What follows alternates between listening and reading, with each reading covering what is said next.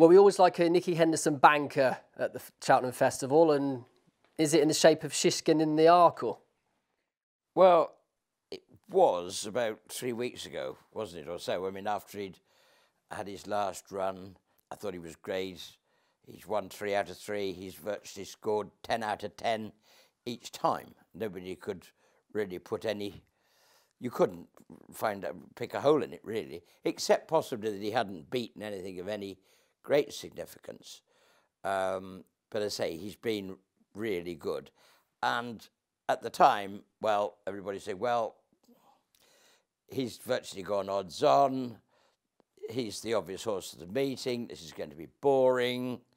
Blah, blah, blah.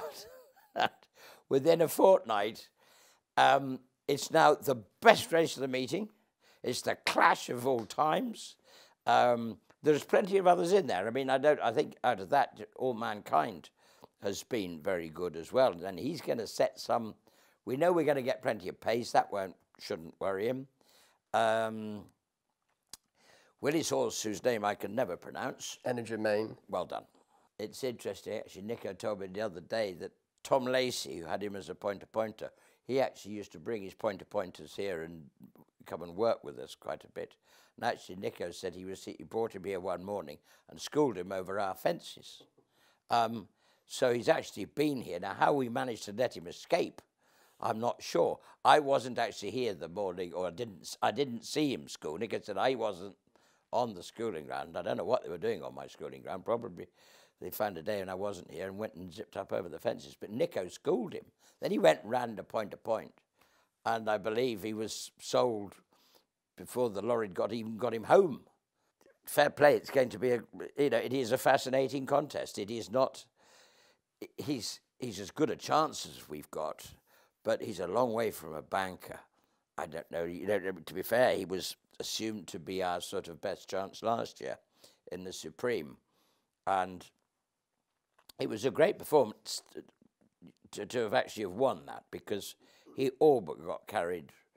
He really was put in the car park. To get back from where he went, get back into the race, and then find a way through walls of horses that he had, he'd got put behind. It was brave. It was very good riding from Nico's point of view, and it was a very brave horse to get him there. The Supreme is as good a trial for the Arkle as you can get. Quite a lot of horses have won the Arkle, like Sprinter Sacra, that couldn't win a Supreme. He was third, albeit to another horse of ours. But I mean, it's a good test, and I think he's in good form. Things have gone well. He's a very, very straightforward horse. There's the thing, there's no real chink in his armour at all, is there? He's a very strong traveller. He appears to go on any sort of ground. His jumping would probably be his main asset. I mean, he's absolutely mustard, isn't he, over his fences? He has been very good. And, I mean, I don't think there was any doubt at the beginning of the season that we were going to go novice chasing. With Altior, we ummed and ahed because it looked as if the champion hurdle door was wide open. As you know, Bouvedere that year went novice chasing, and then we switched him back because that door, it was wide open. That was the same year as Altior had gone novice chasing, and it didn't. It seemed that we were going to be knocking our heads together with our own 2 horses in the Arkle, so we moved them back. No, he's been straightforward. He's very uncomplicated, but there are lots of complications out there in front of him now. The Marsh Chase is obviously the novice race for, again, the intermediate chasers. You've got Chantry House, who was very, very impressive up at Wetherby last time. I think he's very good. I mean, he always was. He was third in the Supreme last year, but I've always been pretty confident that at least 2.5 is going to be his trip. And he's always jumped very well at home. His debut at Ascot was, and I don't often run novices first time out over fences at Ascot, and we did with him, and he had a lovely introduction, really, because it's such a good start when they start in Swindley Bottom and you jump those fences all the way up the hill. Then the difficult bit comes going back down the hill. It's a lovely warm-up start, though, that right up the hill, and he had plenty of time to get into his rhythm, and he had a school for the first 1.5 miles, and then he crept into the race. He won well, and it looked a tip-top performance.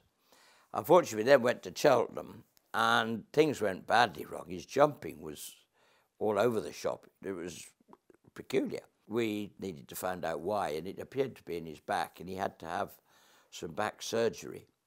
And the veterinaries did a great job. And I think I probably read the instructions wrong, because actually he got back onto the racecourse at Weatherby the other day, 8 weeks after that surgery. Now, that was a fair horse to be able to do that as well, really. But it was a great comeback, and it's all we needed to see. And he's, you know, I think he's put himself right back in the front of this. The biggest problem coming into this race with 2 good chances, I think, under normal circumstances, is obviously Envoy Allen, who has looked throughout his whole career as a very, very, very good horse, and a very hard one to beat. So they're going to have to be good. I do think Chantry House, I love Fusey Raffles. He's a really lovely person. But they've both got a good chance. And I think Chantry's done, as I say, apart from that blip when he didn't jump, which hopefully we found out, then I'd like to think we'll give Envoy Allen a race. And you just touched there on Fusey Raffles. He's a horse who's got quite a lot of experience over fences. He's got some very high class form. I mean, how confident are you that he can put up his best effort in the Marsh? Well, he actually won the race that Chantry House was jumping so badly in, which proves sometimes it's worth running 2 in a race. It usually ends in tears. But he's a very versatile horse. He does stay 2.5. He's won over 2. And he had a busy first half of the season. Now he's had a freshen up, and he's all ready to rock and roll. He does like good ground. Chantry House would probably cope with most things, but Fusey is... There was just one day in very soft ground at Cheltenham earlier in the year when Mr. Fisher couldn't go in it, Fusey Raffles couldn't go in it. It was a disaster. They all got stuck in the mud. But, you know, once they get out onto that ground, they're off and away. Dickie Diver is 40-1 with Unibet to win the Brown Advisory Novices Chase. Do you think those are quite big odds, 2 big odds for him? Well, he's a very talented horse. He's not the easiest to train. We have a few...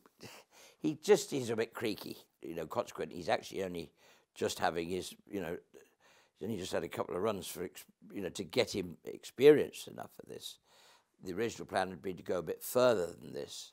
He's a, you know, he is a stayer. He does love soft ground. I don't think it'll, you know, I'm sure Simon is always going to keep this. They always will. It'll be good to soft or softer. It won't be any quicker. That'll be fine for him, but the softer the better. You know, we don't know what the last week's going to do, and whether he'll have to put a splash on just to keep it that way. But, you know, I know he was talking that he didn't think he would have to. But if it was soft ground, he would really enjoy it. He'd be less than 40-1. If it was very quick, which he won't be, he wouldn't run at all. But you know, he's getting there, and he's entitled to take part. And you must have been quite encouraged by that seasonal run and that first outing over fences. He was. He was very good. He jumped well. It was a part of his education, really. But it was a good run, and he finished very strongly. Get up to £40 money back as a bonus if your first racing bet loses. Unibet. You're on.